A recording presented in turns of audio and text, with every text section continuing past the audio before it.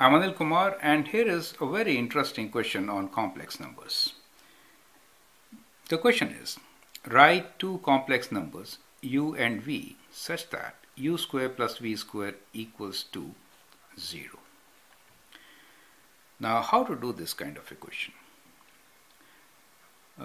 One of my suggestion is that we can work with general values and then figure out one answer.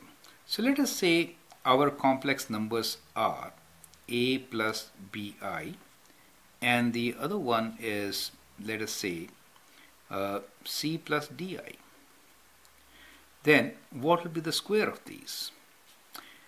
Then the squares will be, let's figure out. Squares of these numbers will be like this, correct? That means you're going to multiply the number by itself. So we get a plus bi times a plus bi, correct? So when I multiply, I get a square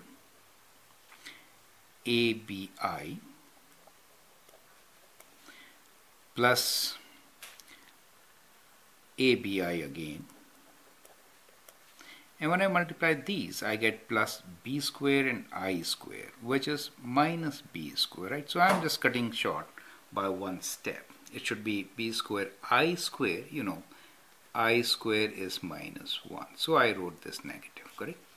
So at this stage, I think we can do that, right? The second one is c plus di whole square. So the same thing, c plus di times c plus di. And when you square it, you get the same thing, which is c square plus cd I plus again cdi minus di whole square, which becomes minus d square. So you get the same thing. Now the question is, when you add these two, you should get 0. That is the question. The question is, if I add these two, I should get 0. That is the question. How to find these two? Now, if you compare these values, to make it 0, what should we do? We should make, if I make d as negative of b, then can it work? No. But if I make d as a, I hope it will work. There's minus, right? And c as b, then we get minus here, right? C as b. So think about it. So if I make c equals to b and d equals to a, right? In that case, I'm able to actually cancel out these two. But then how will I cancel out these ones? That is kind of tricky. So what I can do is, one of them I can make negative. That is, I could have one of them as negative. In that case, I'll get negative numbers here, and then they will cancel out, right? C times d will be ab, so they will add up. To get them cancelled off, one of them should be negative. So let me make any one of them negative. So I'll make d negative, okay? D negative of a.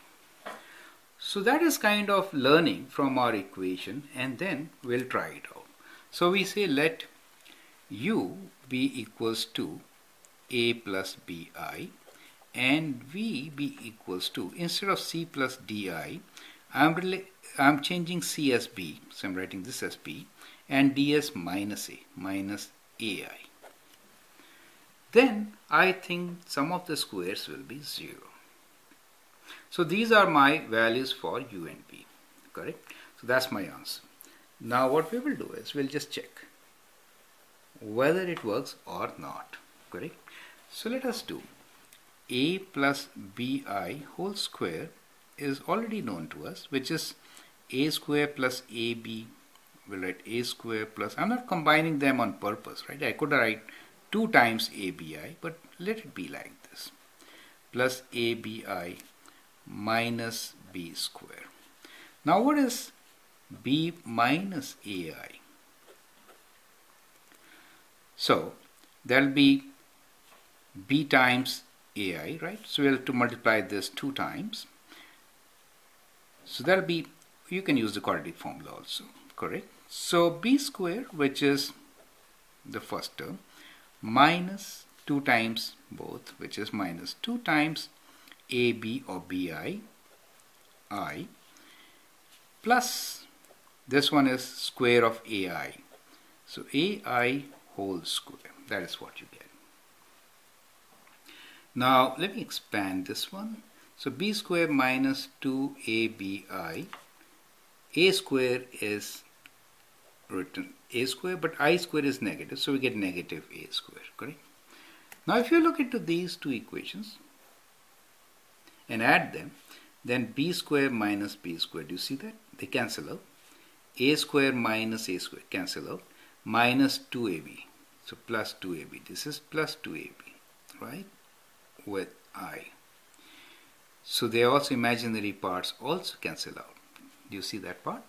So it becomes 0. So what we verified here is that indeed a plus bi whole square plus b minus ai whole square is equal to 0, right? So these are general complex numbers, and that is how you can get two complex numbers whose sum of squares is 0, right? So the answer I could write, let's be specific, we say 2 plus I whole square, is the first number, and let this be u, equals to u, and v for us will be, now 1, right? This value is 1, so we'll write 1 minus 2i. Is it okay? So that becomes the other variable. So in the simplest form, this is a good example to give. So general value is any variable. So what we do is we swap the real and the imaginary term and change the sign. You could make either b minus or a minus, one of them, since we need negative here. I hope that works. So what I'm trying to say here is we could also be, we have to swap minus b plus ai will also work, right? So any, so or we can say or these. So for you, these are my general answers, right? I hope this general formula helps you to understand how to answer this question. Thank you and all the best.